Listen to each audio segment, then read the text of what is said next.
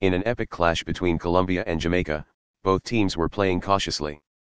Jamaica were looking to use their physicality and pace to unsettle Colombia, while Colombia were trying to find their rhythm and create chances for their star player, Catalina Usm.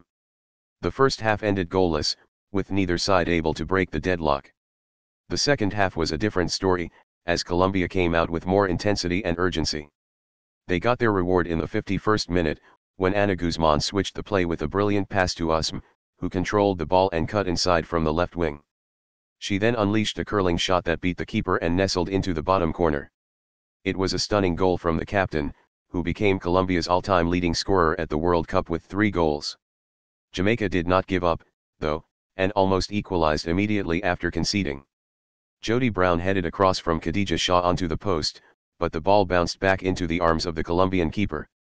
Colombia then had a chance to double their lead, when Linda Cachado ran through on goal, but her shot was saved by Rebecca Spencer.